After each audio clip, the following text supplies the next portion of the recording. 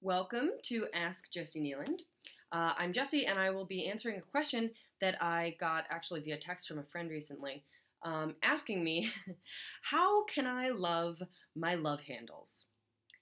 And I love this question because it's something that's asked a million different ways, and everybody has their one body part that they're just like, that sucks. So they always ask me about that body part, like how do I love my thighs? How do I love my back fat? How do I love, well, whatever.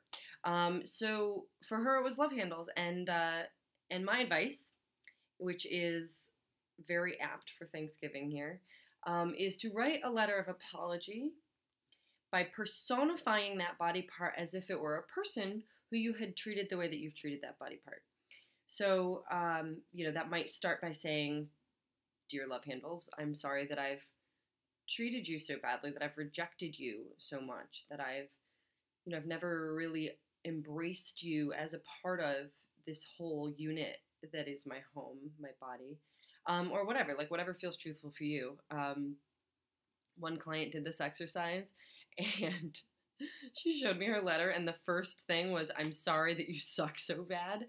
And it got better, but I mean, do write whatever's truthful. Like, really try to imagine as you're writing it, personify that body part. Imagine that it has feelings. And how would a person feel if they had been treated by you the way that this body part has been treated by you? And really think about that and try to put that into your letter. So this is definitely an imagination-driven letter, right? If you are not into creative or alternate methods of healing, don't do this. It's going to be stupid. But it's really, really amazing and powerful for anybody who can include their imagination in their healing process because, frankly, you've been including your imagination in your hating process. Like, you really can't hate one body part as much as you do unless your imagination has been given, the ability to run wild and like imagine chopping it off, or, imagine like what you'd look like without it, or imagine that everybody's staring at it or whatever. Like, your imagination has been involved. So I say get your imagination involved in the healing process. So choose whichever body part you've been rejecting and you've been treating badly and you've been like the one body part you have that rocky relationship with, and write it an apology letter, personifying it as much as possible. Then, this is the fun part, write an acceptance letter back to yourself from that body part. Okay? So imagine, dive into the personified character that you've just given of this body part, your love handles, for example, and write an acceptance letter back. Imagine that your love handles just opened up its mail and it read the letter you wrote it. Now it's writing you a letter in response. And be honest, like, what would it say if it got that letter? What would a person feel if it got a letter like that out of the blue?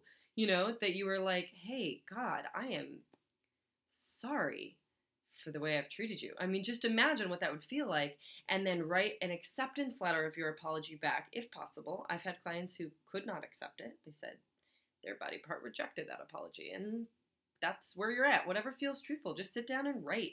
The process of giving your imagination permission to participate is huge. And then from there, just do what feels right. Like, just give it stream of consciousness and go. So write the apology and then write the acceptance letter and really feel what it would feel like to be this body part who's just received this letter of apology.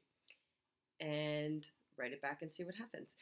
The reason that I love this exercise so much is that it really puts you in a different frame of mind than we're usually used to, and it brings a lot of awareness to how you've been treating it.